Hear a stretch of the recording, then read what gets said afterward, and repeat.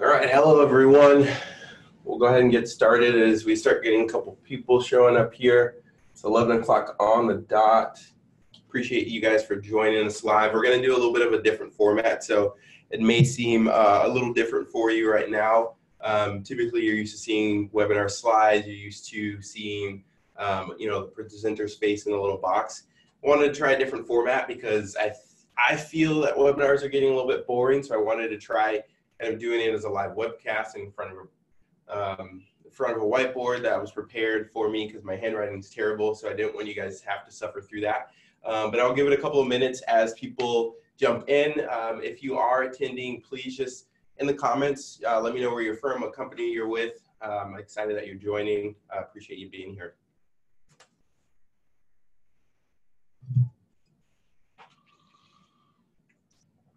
And for those of you that have blocked time, we'll probably go for about 30 to 45 minutes on the webinar.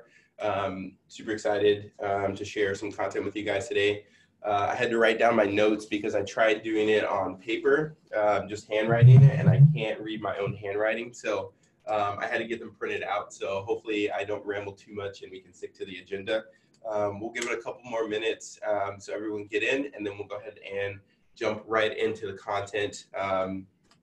So you guys aren't waiting around too much longer for the content here. So.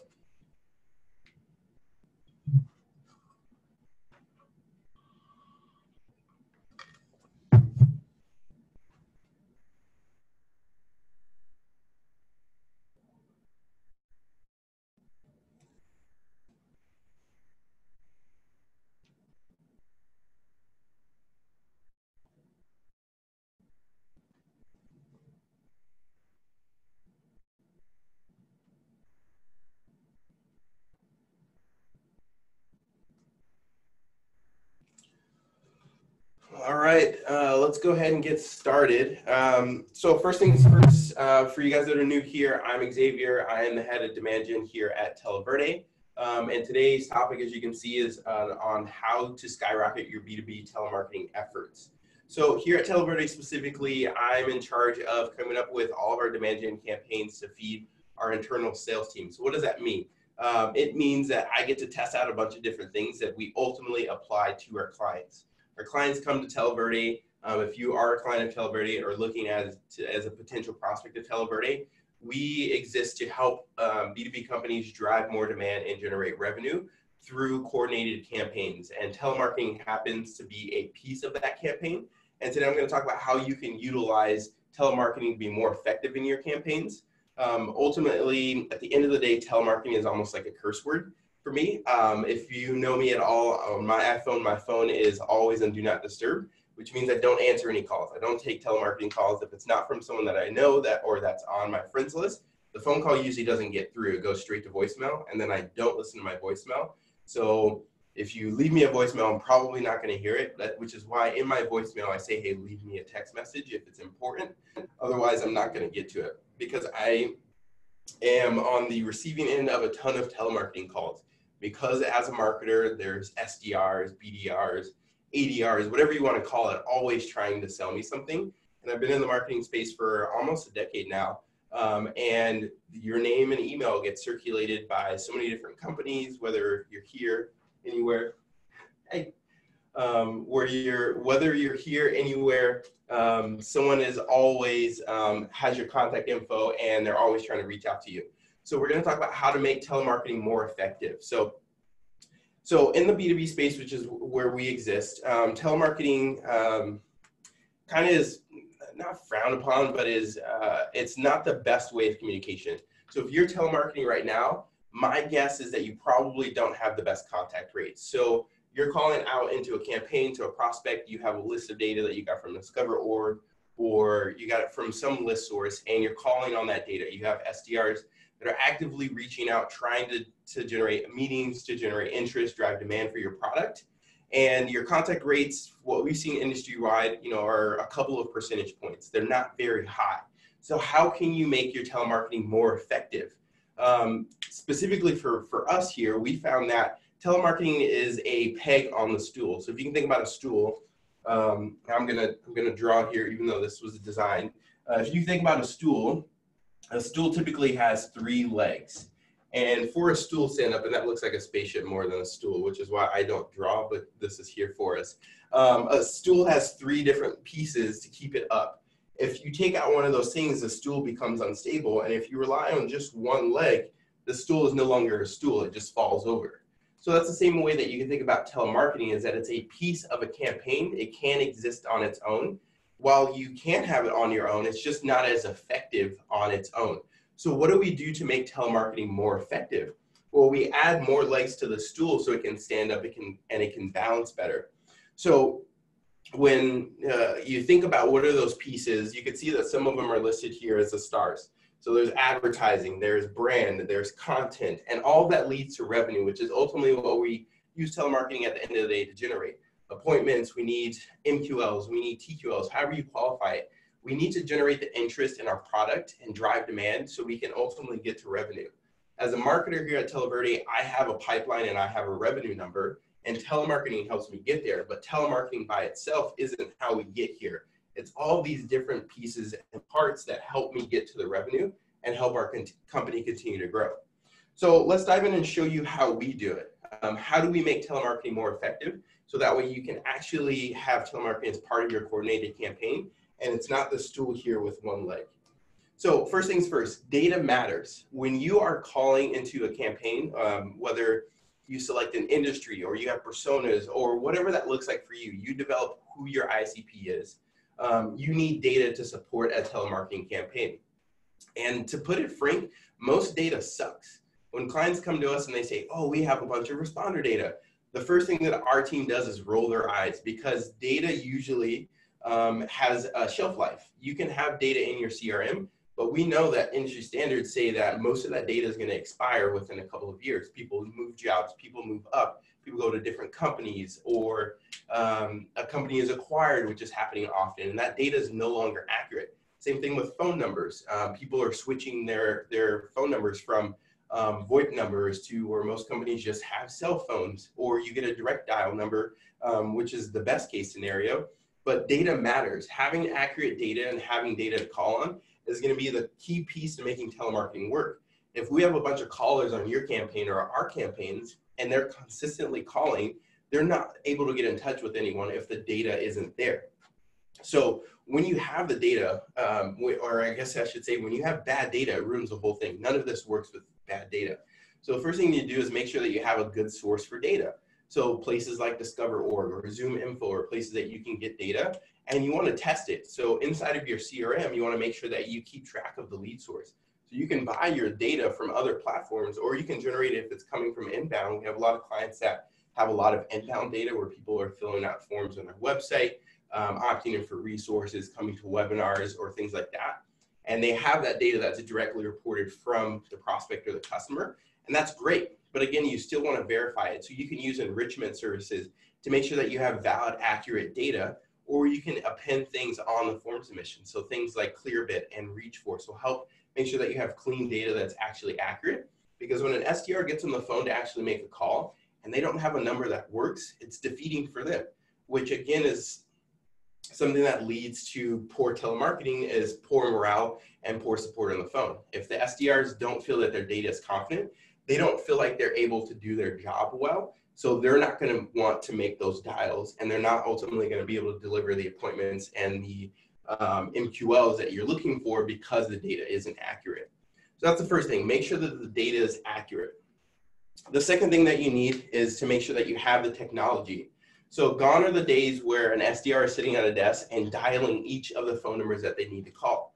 An SDR is no longer just going to be sitting there with an Excel sheet of phone numbers making their dials. You need to enable your telemarketing campaigns, your SDRs, your BDRs, your ADRs, whoever's making these dials, with the technology that's going to help them be most effective. Here at Televerde, we prefer to use a software called Outreach, because it allows us to make sure that we have consistent messaging and branding across the board, but it also makes sure that our SDRs are as efficient as they can be.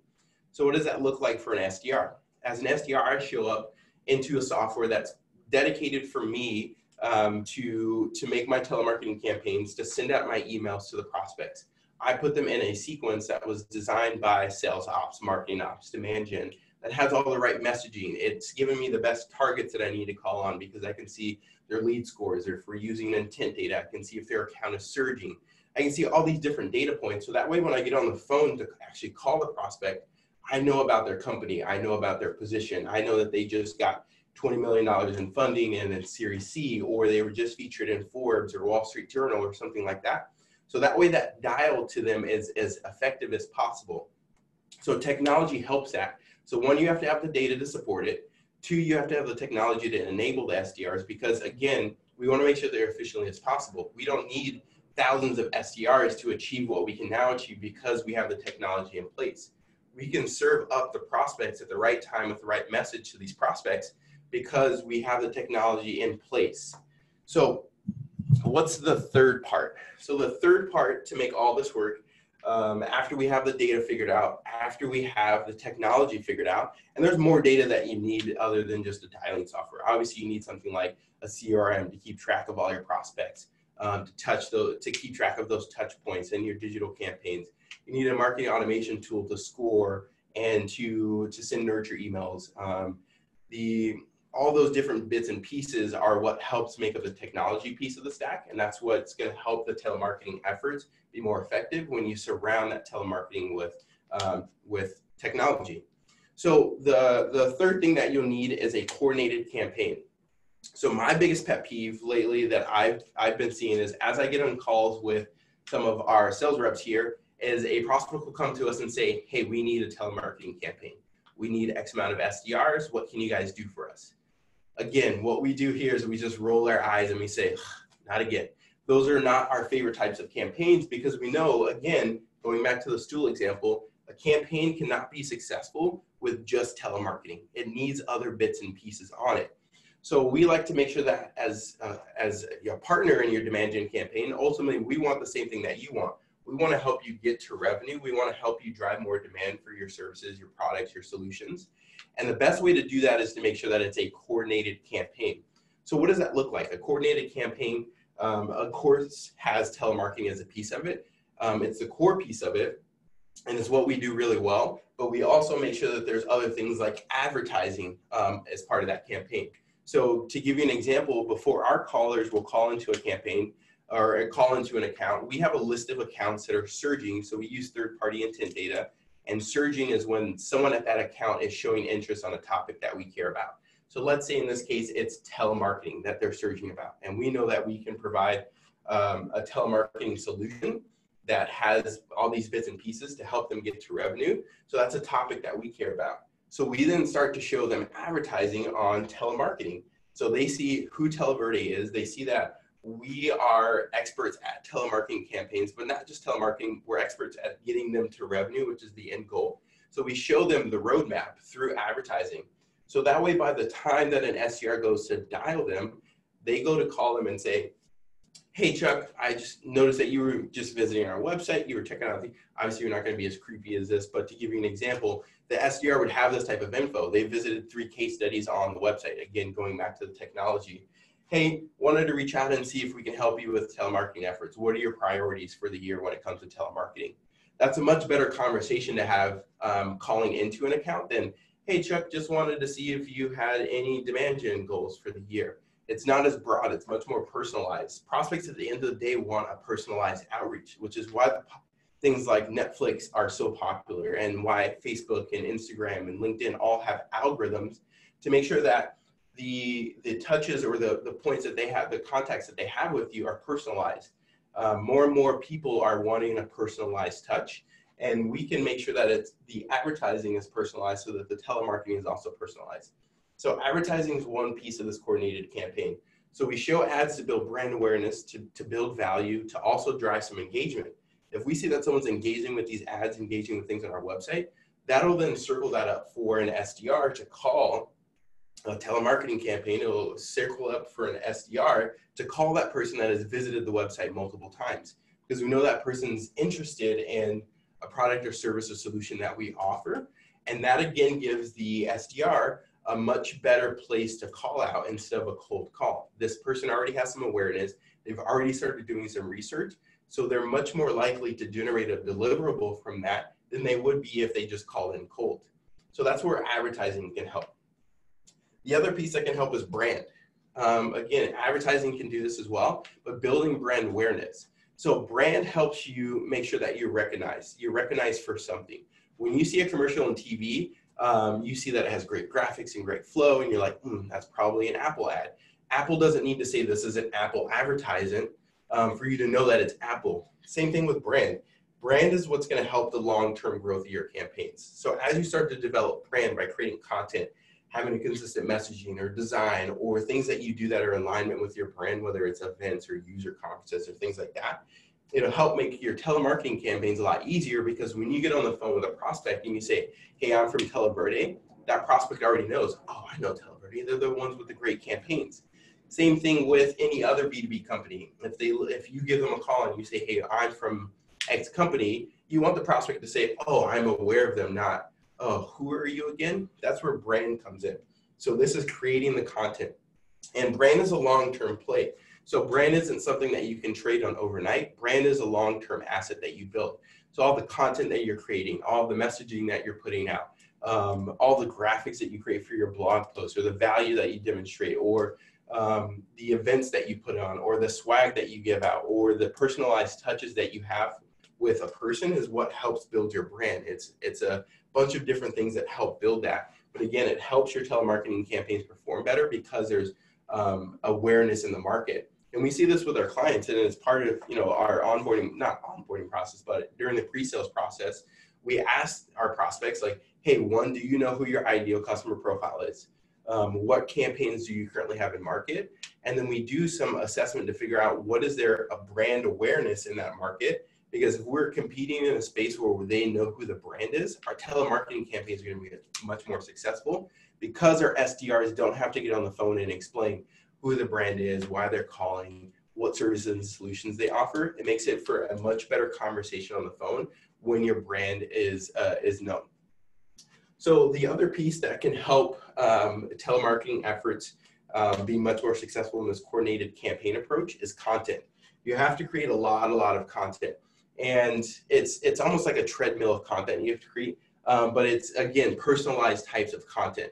So we know if we're going after a prospect in the manufacturing space, we want to create case studies, we want to create articles, we want to create webinars, we want to create infographics that are specific to that industry. So that way, if that prospect comes to our website to do research, or they engage with an ad, or they go to see who our brand is, or there's a call from one of our SDRs, we have content to support that effort. It's not just a standalone. So if a prospect says, hey, I like your product and solutions, how would this work for me in my industry? You have case studies and content already available to send that prospect. So again, it helps the telemarketing touch, because the SDR is going to be more of in a consulting role, more so than, hey, let me pitch you my product and buy my stuff. They're going to say, yeah, I would love to send you some stuff. Here's a couple of articles for people, maybe it's their competitors in that space that we've done well with before. And here's some case studies on how we perform with them. Let's reconvene in a week and let's see if you have any additional questions from that. That's going to make your telemarketing campaigns much more effective by having the content in place. So when we look at what the coordinated campaigns are, some of the most successful coordinated campaigns that you have are going to be touches between the advertising, between organic content, demonstrating your brand, but also what's going to help the telemarketing better is follow-ups. So one of the most successful campaigns that I've seen, based just on the research that I've done, is that campaigns where you're following up on an action that the prospect has taken or something that you've sent the prospect are the most successful ones. So I was recently on a webinar where, I can't remember the name of the company, had a telemarketing campaign where the core of it was they wanted to get someone on the phone, they wanted to book a meeting, they wanted to book a meeting with one of the decision makers at that company, and they sent them a direct mail piece first. So obviously they did all their scoring through the technology before. They figured out what were the best accounts for them. They figured out who were the ideal people, and then they looked for engagement within that account, and they sent that person a direct mail piece. So I think that it was a package that had a couple of things. It may have been a box of cupcakes or something like that. But the SDR, instead of calling in cold, would send them an email and say, hey, wanted to make sure you got the package that I sent to you. Do you think you're much more likely to open that email versus, hey, quick question, or can I jump on a call with you, or do you have time, or hey, wanted to make a quick connection, or a LinkedIn direct message that you get from some SDR that you don't even know, my guess is that you're more likely to open that email and say, what package? And when they call you, and most of the time, if you don't answer the phone right away and they leave you a voicemail and they say, hey, this is Xavier with Televerde, just wanted to follow up and see if you got the package that I sent you. You're much more likely to respond to that voicemail and say, hey, no, I haven't got your package yet. What package was it? Or if you got the package, you say, yeah, it was great. Thanks for sending that over. Oh, by the way, what do you guys do? That's how you lead into a conversation. So that's the piece of having a coordinated campaign, is when you have it coordinated that way, it's empathy driven. It's not what's in it for me, the SDR, I'm going to hit my number by booking this meeting. It's what's in it for the prospect. And ultimately, at the end of the day, that's what it's all about. What's in it for them? And when you have the empathy driven telemarketing campaigns that are based on follow-up actions, whether it's, hey, I just left you a voicemail about X, Y, and Z, that's what's in your email. That email, what we've seen just based on our own testing, is much more likely to be open than a cold open email. So if we call first and then send an email, because it's coordinated with those touches, and that's why we use things like outreach to coordinate those touches, that email is much more likely to be opened by the prospect and to be considered. So as a bonus, there's one other thing I want to talk about. We talked about our coordinated campaigns. We talked about technology. We talked about why data matters. I wanted to talk about intent-driven campaigns. So intent-driven campaigns are my fun campaigns that I've been executing lately. And the reason why they're fun is because, one, it's personalized. Two, it's really efficient. But three, it generates really good results. So if you're not aware with intent, intent data is essentially when you're looking at a prospect's journey from, let's say, this side of the board to the other side of the board, they have to go through all these different steps to get to your solution here. So with a marketing automation tool, we can see what's going on here on our website, but we can't see what's going on in 99% of the journey over here. So with intent data, it allows us to see what a prospect, or not a prospect because it's anonymized, we can see what an account is doing at all these various different steps before they get to our data. So with an intent campaign, what I can do is say, at this first step, if an account is searching, showing interest, or engaging on a topic on another website related to telemarketing, I want to trigger an ad campaign to those people. So as they scroll in their LinkedIn newsfeed, they will see a campaign about telemarketing. They've just been researching telemarketing on Forbes. They went to Forrester to do some telemarketing research. They went to Google, did a couple of different searches there about telemarketing. And I want to join that conversation there, because statistics show, I think it's like 30 or 40% of the time, if the first person to join that conversation in that buyer's journey is more likely to win the business at the end. So I'm getting ahead of our our competitors by using an intent on the advertising touch. So this is our first touches with an advertising. So it's usually LinkedIn. It could be on Google Display or some type of display ad or some ad network, but it's relevant to the topic that they're already researching. So when they go and see the ad, they click through. Now I'm starting to gather data on their engagement.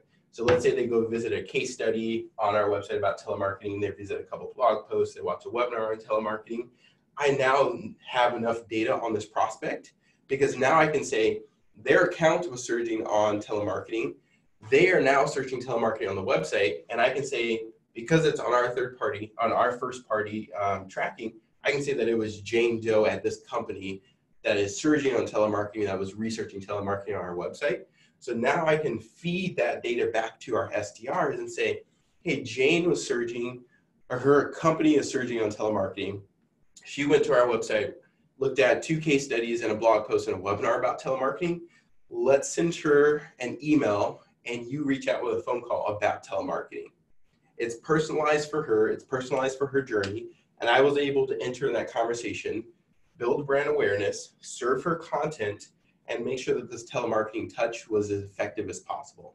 And what we've seen with that is drastically lower costs on the advertising side. We're less on this content hamster wheel of having to create all this content, because we are just creating content around what those intent topics are and servicing them to our prospects. And once they engage, then it's kind of they're choosing their own journey. But once they engage to a certain level, we're using the technology to serve that to the SDR. So the SDR is no longer having to go through a list of hundreds of thousands of other prospects to figure out who they should be talking to. We just told the SDR, Jane Doe at this company, someone at the company is researching telemarketing, is now researching telemarketing on our website. This is who you should reach out to and talk to her about telemarketing to get to revenue. So that's what we talk about when we say it's a coordinated campaign. When it's coordinated in that way, the telemarketing efforts skyrocket. Your costs are better, you're much more efficient, you have less SDRs that you need, your SDRs are happier, and they're generating more deliverables because it's all coordinated. And it all started back by, let's figure out the data. So figure out the numbers that we need to call, who we're calling. Let's get their info. Let's use intent data to get on top of that conversation. So let's join it as early as possible. Let's build brand by using content. Let's get in front of them and then have a personalized touch. Doing it that way is going to make sure that your telemarketing campaigns don't fall flat. When you have telemarketing just by itself, that campaign is most likely going to fall flat because your contact rates are anywhere from 1 to 5%. So that means out of 1,000 dials, you're only getting in touch with 1 to 5, or I guess I should say, out of 100 dials, let me make the math easier on myself. Out of 100 dials at 1 to 5%, you're only talking to 1 to 5 people every time you make 100 calls. An SDR is probably only going to make 200 calls a day. So if they're only getting in touch with 1% of those people, your telemarketing campaigns are going to be a lot of steam. They're burning through a lot of data to get to those deliverables for you. If as a marketer, you can put all these pieces in place and make sure that when an SDR calls out, they're getting in touch with 10 to 15 to 20% of those people, your SDRs are going to be happier. They're going to deliver more deliverables. You're going to get to this revenue number a lot faster, and you're going to do it with less budget spent, more efficiency, and that just makes everyone happier. So when you can do those things, it's going to make your telemarketing efforts skyrocket. So just as a quick recap, I know I talk really fast and I go through a lot of this pretty quickly, but first things first. So the data matters. You can't drive results with crappy data. Seriously, it just ruins this whole thing. You're sitting on a stool with one leg. It just doesn't work. It's not going to happen. Second thing is you need to have the technology in place. You got to have, whether you're using dialers because you have a massive amount of data, or you're using outreach or sales loft or inside sales, whatever tool you're using, you need to make sure that it's efficient for the SDRs and makes them more productive. If they can make more calls and you're doing this coordinated campaign approach, you can generate more deliverables. So you have to have the tech. It's table stakes at this point. All of your competitors are using technology. You should be using it too. And if you're not, you're missing out on a lot of opportunities. The third thing is coordinated campaigns. Telemarketing can exist by itself. I mean, it can, but it'll just suck. It's not going to be as effective. Telemarketing is just a piece of the puzzle. So it's just one of these legs on the stool. And you need to make sure that you have coordinated campaigns. So you need to make sure that there's nurture campaigns. You need to make sure that there's advertising touches. You need to make sure that there's direct mail. Again, going back just to recap, is the most successful campaigns are ones that were following up with a previous action. So if we sent a prospect a webinar as our first touch, and the call is, hey, just wanted to make sure that you got registered for that webinar. What did you thought? What were your thoughts? Did you have any questions? How can we help you better? That's much more effective than a cold pitch.